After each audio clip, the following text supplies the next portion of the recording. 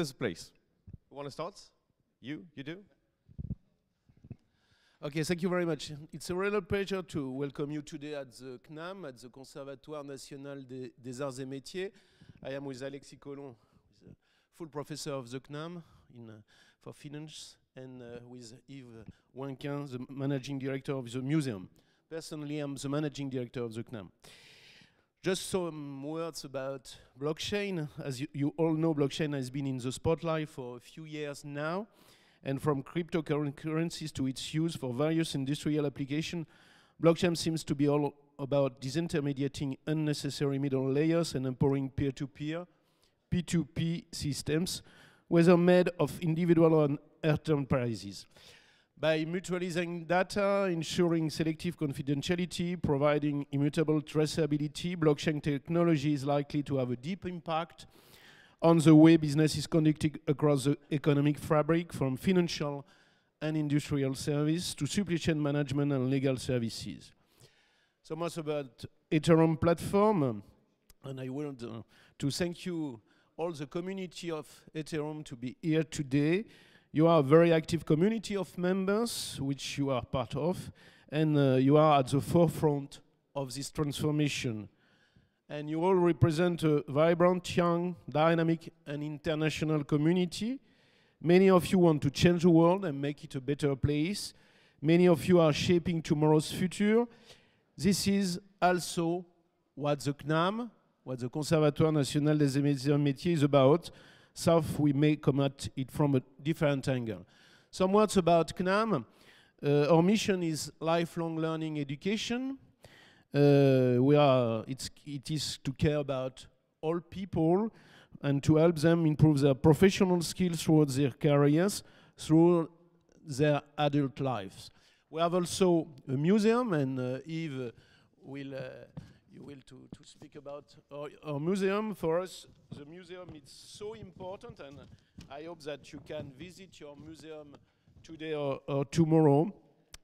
In our museum, you can see as 2 centuries of steady scientific progress and innovation, dedicating for all the comes of human activities. Just some words to conclude. We are very happy to welcome you here. I hope that you could profit of our hospitality. I'm delighted to know that you are all here. Some words of faculty members of the CNAM as Alexis. Alexis has introduced blockchain in our fields and our study, and I think he will speak today or tomorrow here. And enjoy your conference, enjoy the premises of our school, one of the only school located in the center of Paris, and have a good time in Paris. Thank you so much.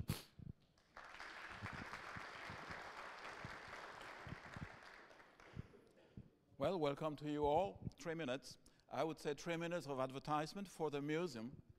Olivier Farron just mentioned that very museum of Arts et Métiers. It's totally untranslatable in English, so you will have to bear with the French name. And I won't make the bad pun today, Women's Day, of le musée et la musée. Forget it. Anyway, go around the block, enter the museum. It's about €8, and go around, but I would especially mention the church. So when you enter, turn to your left and again to your left, and you will be in a church. In a church because that museum was installed in a former monastery around 1794. During the French Revolutionary years, it was decided that Le Louvre would be for paintings, and the Museum of Natural Sciences would be, of course, for animals and plants, and we would be for machines. We would lead France to scientific and industrial progress. So what you're going to see there are emblems of industrial, scientific, technological progress. If you go to the church, you're going to see, for example, the first plane that ever went across the channel, the Blériot plane. And I would suggest you go on top of the platform. You can almost touch the plane, and you can perceive the very fragility. You wonder how they were able, those guys, to risk their life just to fly the first few planes.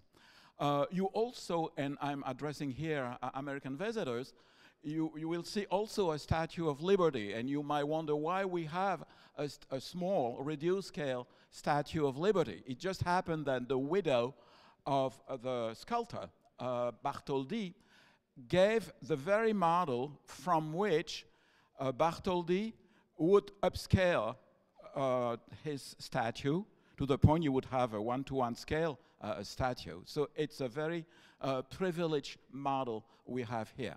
I'm not going to advertise for the 3,000 objects we have in our museum. I'm not going to advertise for the 75,000 objects we have in our storage rooms.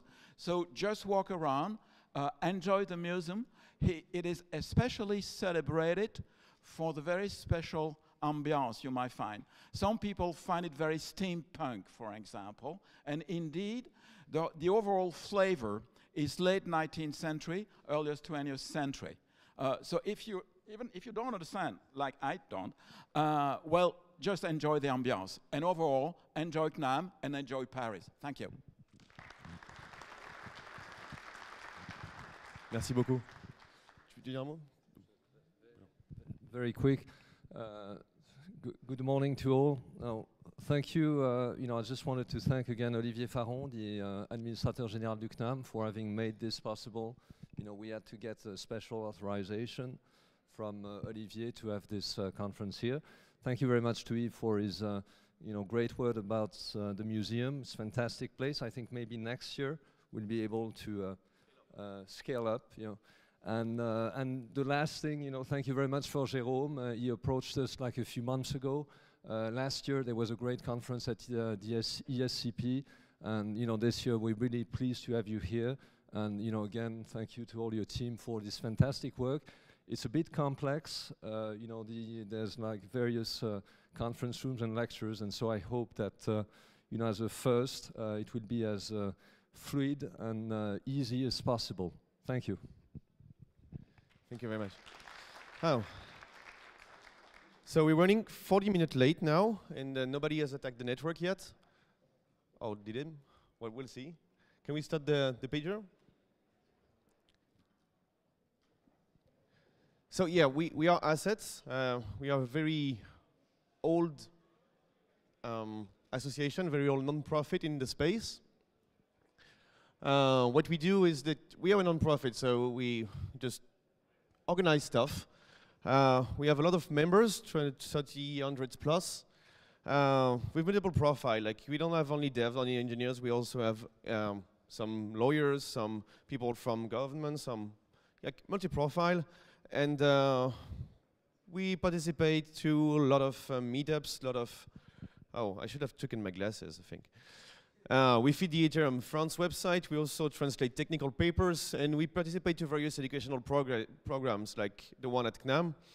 You can find us on Twitter, on Facebook, and stuff. Oh, and by the way, the link to this, to the live stream has been posted on Twitter and Reddit, so find it if you like to see it. Today, this conference has been brought to you by the help of these exceptional sponsors, like Consensus Gold, Silver, Bronze, and Iron. Shout out to Status, who couldn't be there today. Shout out to Aragon, to iExec, of course, and to the rest of you. Thank you very much for your support. And also to Joseph Jelasek, I don't know if he's here. Yeah, because he brought all the t-shirts, so you'll see them later. And also the support of the Ethereum Foundation, especially Aaron Fisher. Oh, I see him working here. Hello, Aaron. He's been helping a lot on connecting all the speakers and so on. And also the CNAM that you've just heard of. Exceptional partners, the one here on the camera from Kabuki, doing all the live stream. I don't know if the live stream is working, but I hope it is. I think it is. I think it is. So, wonderful. So if you don't find the rooms, at least you will find the streams. Yep. For the food, the chicken, bacon, lettuce thing, go upstairs. It's hard to find, I know, but upstairs we serve coffee, breakfast stuff, coffee almost all the time. And I take the bet the lunch will be great.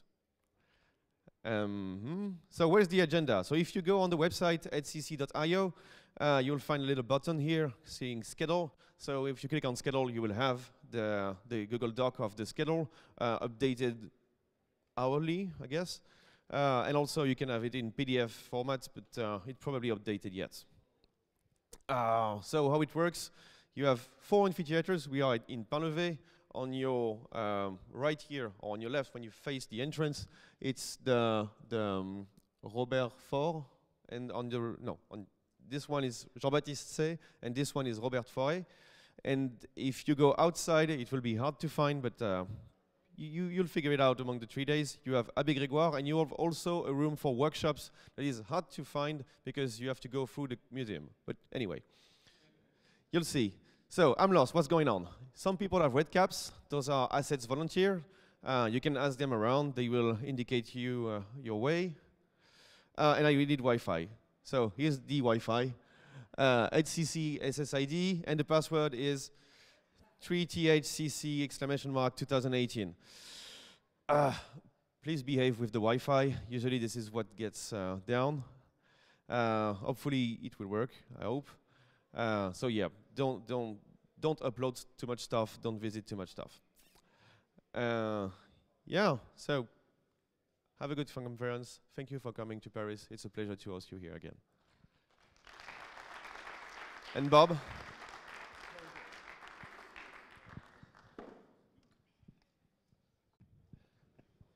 Hey everyone, I'm Bob Samuel.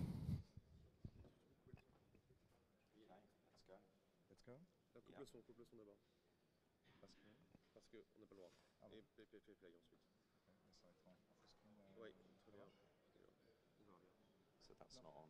That's not on. Oh, because it needs to go on the second screen, doesn't it?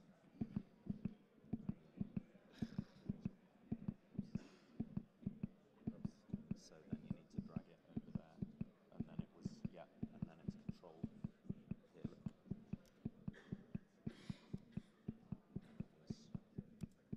Yeah, that's fine. That's fine. That's fine.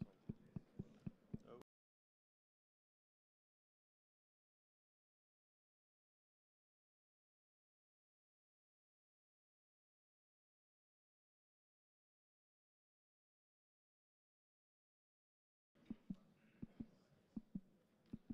Oh, the sound is again on. Maybe at some point we'll get it going. You want it full screen? Yeah, yeah. Okay. So the full screen, I think, was Command Enter. Are you ready? Yeah. Let's try this one. No. No. Yep, here it is. You haven't got any audio then? No, you asked us to cut the audio for Not for here though. Not for here. Oh damn. Sorry for that. Not for here, otherwise people can't get it. We need to just cut it for the feed, or just... Actually, we don't need to cut this audio for this one anyway. Okay.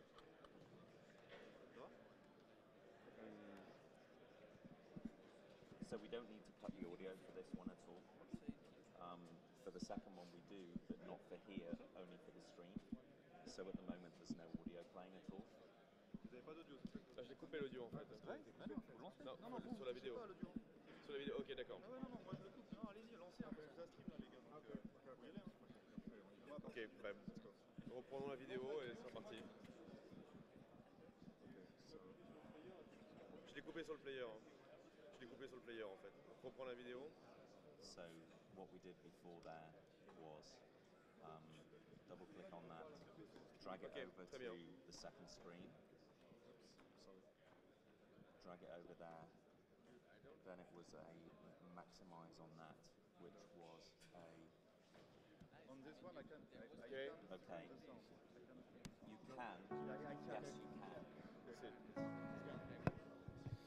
We're nearly there. It begins as an idea, transforming into a problem that begs to be solved. Oh my goodness.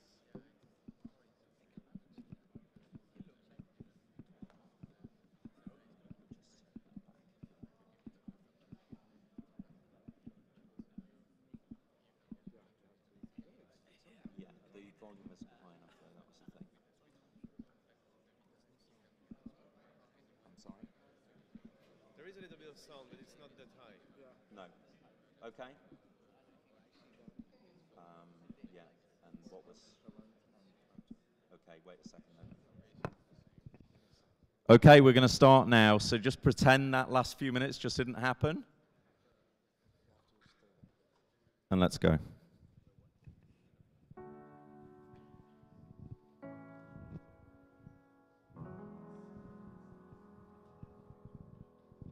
It begins as an idea, transforming into a problem that begs to be solved. Like a great cycle, each answer yields another peak, the vista promises more beautiful ends, and the new journey pushes us forward. We have our builders, our visionaries, the rebels, the troublemakers, and the dreamers. Then we arrive at a new peak, with more dreamers, more builders, a few more rebels, and of course, we still have the troublemakers. Some journeys are coming to a noble end, and some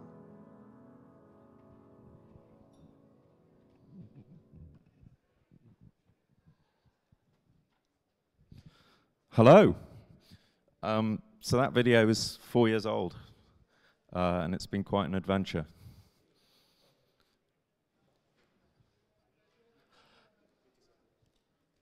So Vitalik posted this up a little while ago, which was the earliest emails that he received from Gav. You can see there, December the 19th, 2013. Johnny gave me the heads up. I haven't determined who Johnny is. Does anyone know who Johnny is? I don't know who Johnny is. I think I asked and nobody remembered. But yeah, Johnny gave me the heads up. I can do C++. How far are you with Ethereum? Shortly after that, Ethereum was launched at the North American Bitcoin Conference in Miami. And here is a young Vitalik. Well, he's always young anyway, but even younger.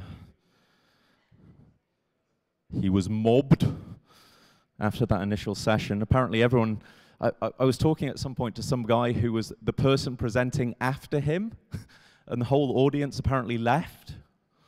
This poor guy's left on his own. This again is in Miami.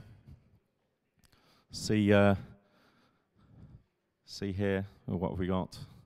Got Gav, got Vitalik, Anthony Diorio, Taylor Gehring. Who else have we got here? Oh, Joe Lubin there. Various other people that I've never met, I don't think. These are photos in Toronto at the Bitcoin Expo, which was in April 2014. A couple of months later, the Miami meeting was the Miami conference was the first time that a lot of the team actually met for the first time in person. So it was spread around between Europe and North America. But yes, here is a Vitalik, Stefan Tual, Ian Meikle here of graphic designer fame. He's done many of the logos and things you'll see on the website. And that's Taylor there. Jeff Wilker, Marin, and I can't quite work out who that is there. Anthony having a little look at a little fragment of, not even, it wasn't Solidity at that point, was it? Was that like, it's probably like Matan or something, wasn't it? In the background, we have some curious figures that you may not know. This is Amir Shetrit, who is probably the biggest enigma of the founders, never seen again. And then here is Richard Stott, who is now called Richard Wild, who's at IOHK.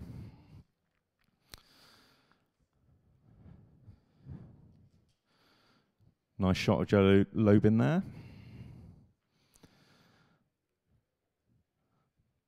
And what Stefan's up to. I was told, I think by Ian, that Amir would refuse to wear the T-shirt. He was too cool to wear the T-shirt. He wanted to keep his jacket on.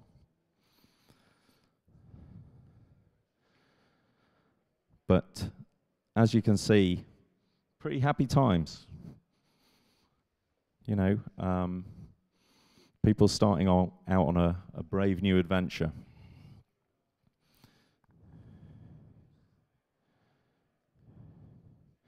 Anthony Diorio again. And then we hit the first schism, which I believe was in about May 2014, where Charles Hoskinson became Emmanuel Goldstein. I don't know how many people have not read 1984. Anyway, he's the Trotsky figure in 1984. You know, you always have to have an enemy. So Charles Hoskinson has become the evil baddie of Ethereum. And there was the first schism between Ethereum and, well, Cardano and Ethereum Classic and so on. The second schisms happened in summer 2015 or thereabouts, when both Joe Lubin left to form Consensus and Anthony Diorio left. Well, he didn't really leave because he wasn't so engaged. He got less engaged and focused on Jackson Decentral. The third schism was when Gav departed, which is really the root of our Geth versus parity tensions that we see popping up now and again. And I mean, really the root of that tension, I think, is just that if you're outside the foundation, you know, the website just makes it look like you've just got Geth and Mist, so not so great for anybody outside. The fourth schism, which I was involved in. Here's me with a silly beard. And here we have Shahan, Cook, Dameron, and Joseph Chow here with Vitalik and Amber Balday of JP Morgan. And over here is Brian Bellendorf of Hyperledger. So really the schism in this case was really about enterprise. Our terrible enterprises trying to steal Ethereum away and subvert the project.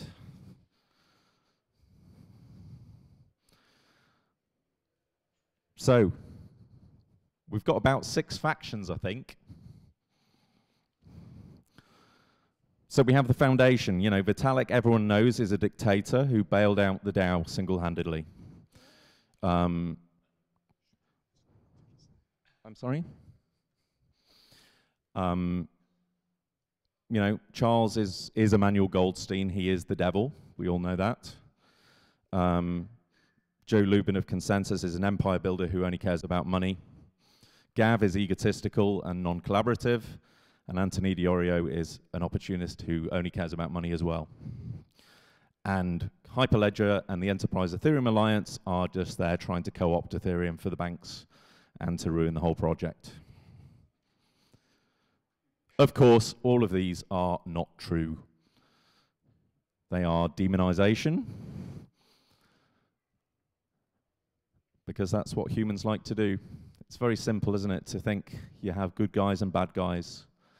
And if only people would stop being bad and do what you like, it would all be fine, right? Yeah, not so much. So I really came to realize that the story really of Ethereum and starting with the founders is, you know, you have people both in the founders and people coming along who are, you know, autistic, sociopathic, or could be labeled as egotistical, chronic social anxiety, severe depression, suicidal, greedy, selfish. But on the upside, autistic, which is a good thing in terms of thinking deeply about problems. Someone was saying to me at some point, don't try and cure autism. The planet will come to a halt. Nobody will solve hard technical problems anymore. Geniuses, altruistic people, visionaries, selfless and fearless people. Because ultimately, everyone is a mixture of good and bad. Whatever good and bad mean, because those are value judgments as well. So my truth is that diversity is strength. You know, everyone is a mixture. We are all misfits, myself included, because neurotypical people would never have embarked on this project. You do not have these kind of crazy moonshots and people just quit their office jobs and decide, yeah, I'll go do that. That'll be a good idea. You know, and really, you know, the founders, it's just a bunch of dudes. It's just a bunch of dudes just trying to do an incredibly hard thing, which may or may not even be possible. It might be illegal, but it could be awesome. So you try. Many with poor interpersonal skills, because it's just a bunch of dudes who don't really have good ways of resolving conflict. So they just stamp all over each other and piss each other off, and they don't know how to say sorry when they do that, and now they hate each other. And this is not an Ethereum-specific thing. It's a very common thing throughout blockchain, throughout technology, throughout dudes. But here's the thing, you know, Ethereum, it's kind of worked, you know.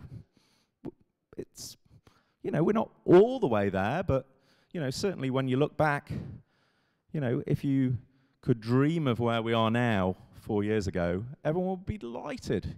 What a fantastic success. You know, the world is waiting, the world is sold. You know, as Vitalik said earlier this year, you know, it's kind of a matter of execution now.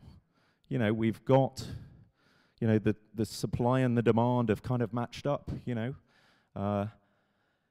Every Fortune 500 and their dog, you know, want to get to production.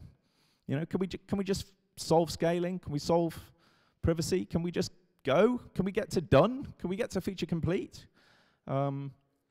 And the thing is, you know, we've got gigantic amounts of resourcing now. You know, so we're seeing both on the public Ethereum side and on the enterprise side, you know, giant teams starting to form, and it's great. So, you know, we don't need to hate each other. You know, everyone's played their role, and we've all got a lot more in common than we have difference. So let's all, you know, just work together. So, in terms of thinking badly about each other, which was a note I had on here, but I haven't got my notes up, was really that, you know, I think the root really of demonization is thinking badly of someone that you've not ever really spoken to. You don't really know personally. You've just heard stuff about them secondhand, what they did, what they said, because of so-and-so, blah, blah, blah, happened. And it's very, very easy to have, you know, to demonize someone that you've maybe never even spoken to, based on second-hand opinion or rumor. And I've done this myself. So in 2016, I was working to see if I could get the C++ client relicensed from GPL to Apache 2.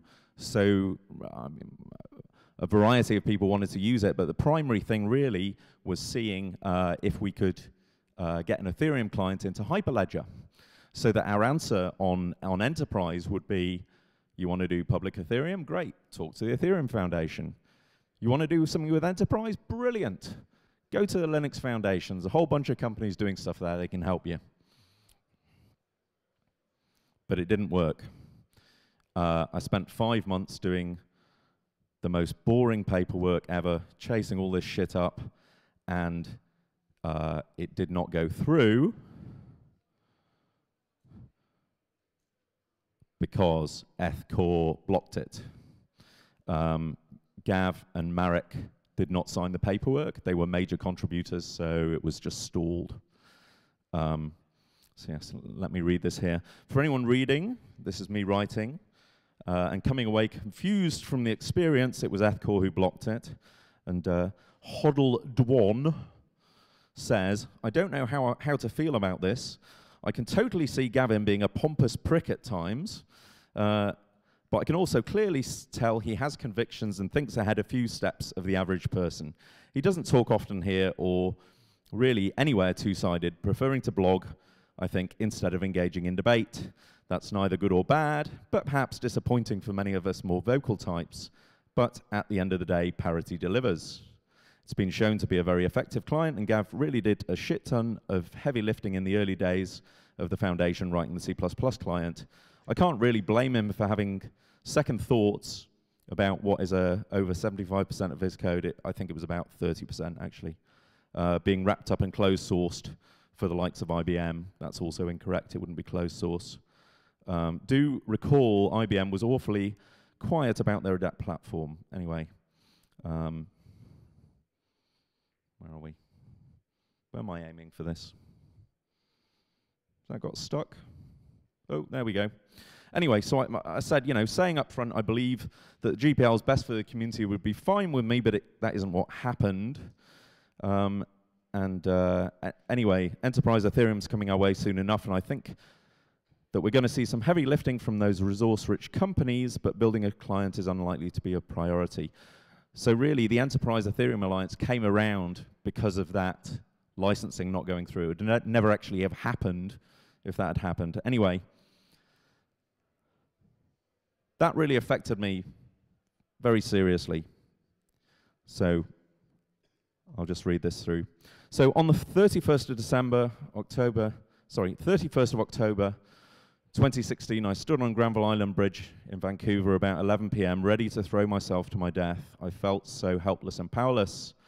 I had seen what I thought was a once-in-a-lifetime opportunity for Ethereum to be the basis for all enterprise blockchain. If we'd just completed the relicensing paperwork, there was an army of IBM engineers ready to jump into action, 30 of them, in fact, I was told, and bring that code base up to the standard which it so desperately needed to reach. We could have bridged Ethereum Foundation and Linux Foundation, all with no risk of control of the public protocol, which was completely outside of any possibilities which relicensing of a specific code base would have opened up. We were a hair's breadth from glory. We just needed Gav and Marek to sign, and it was in the bag. That was a hammer blow for me. I'd been working 60-plus hour weeks for months and months to help build this amazing dream. I was being paid the equivalent of $60,000 with no vacation, no benefits, no nothing. I'd actually got myself and my family into financial trouble doing so. I'd spent 5 months working on the most dreary, thankless paperwork during that process. Why? Because the upside would have been world-changing, and at the time looked like a one-time opportunity. My perception was that the answer had been no for selfish reasons, that bad old Gav saw that revitalized C++ Ethereum with the resourcing of the Linux Foundation and hundreds of companies behind it would have been a huge commercial challenge to his parity business. And so he selfishly killed his first child to protect the second child. The utter selfishness of that perceived situation in my mind, together with my perilous financial situation, together with my perception of permanent missed opportunity to Ethereum, was crushing. Combine that with my financial pain and the perception I'd failed my family and especially my wife in chasing this Ethereum dream, which had turned into a nightmare. Was it all delusion that this Ethereum dream could happen? It felt that way. I felt a complete failure and that my boys would be better off with me dead than continuing to screw up again and again in a way which damaged my family and spiraled me into depression. So yeah, I had a spell of about 3 months of depression there. Not my first depression.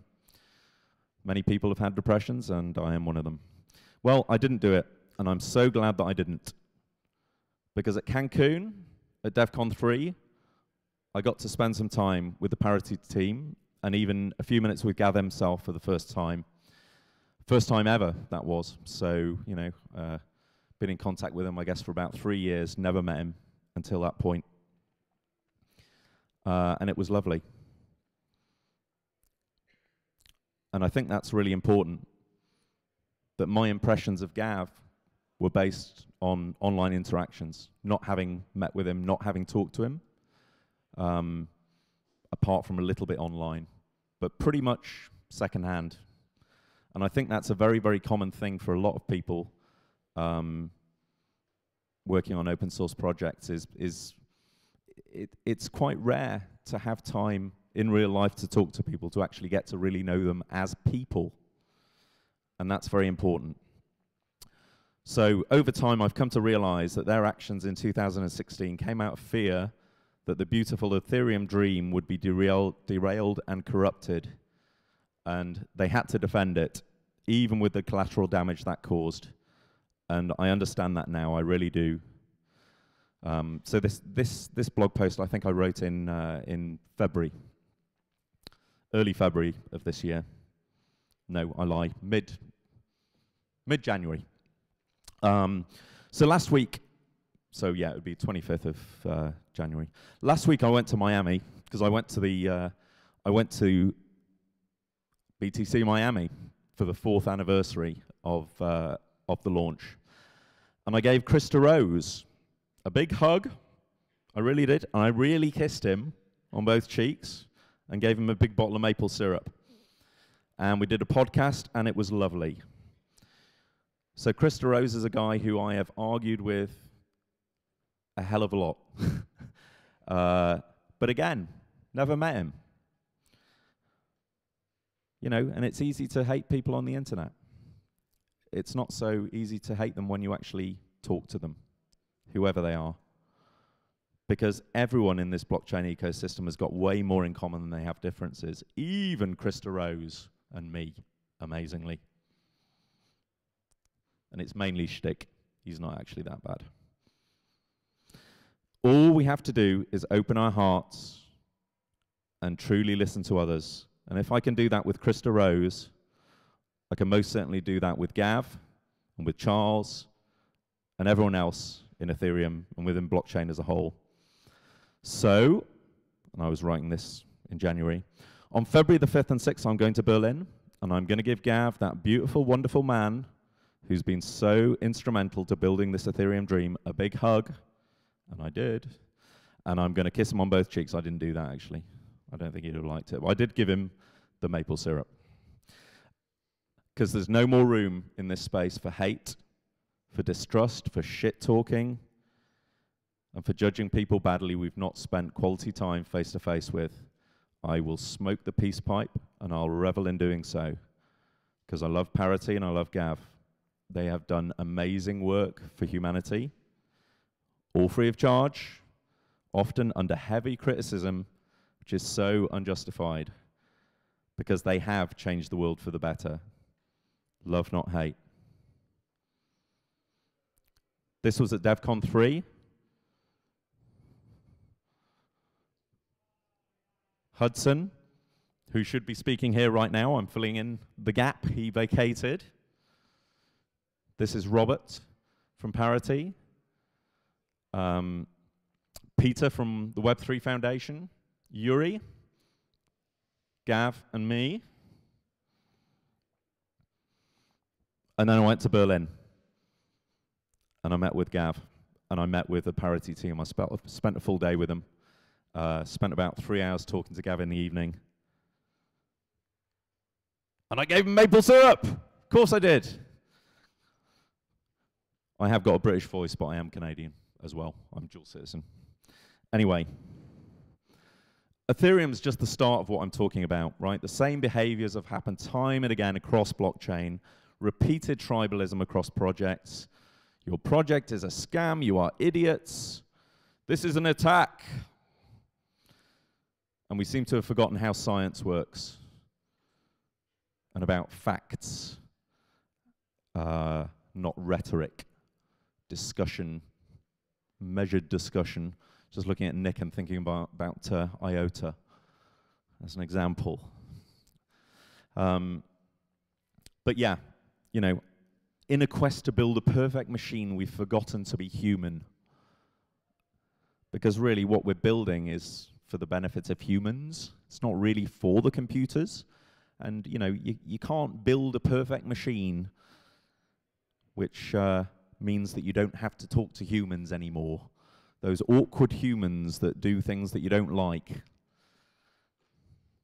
Anyway, I really hope that we can have, you know, a new start within Ethereum, and that at this community conference and at the Fellowship of Ethereum Magicians, we can really have, you know, the start of really recognizing that we are all one community, and irrespective of, you know, what projects we're working on or what we're doing, you know, that we are all in it together.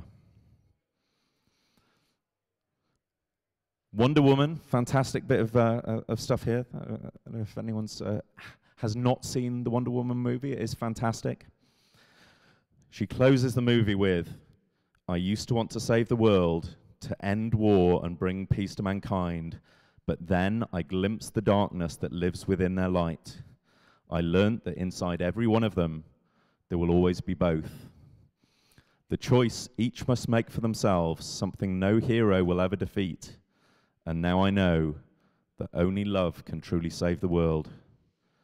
So I stay, I fight, and I give. For the world I know can be. This is my mission now and forever."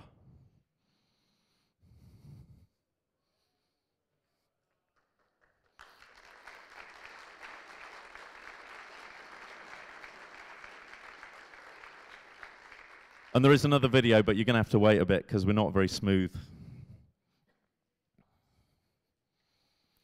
So we need the audio.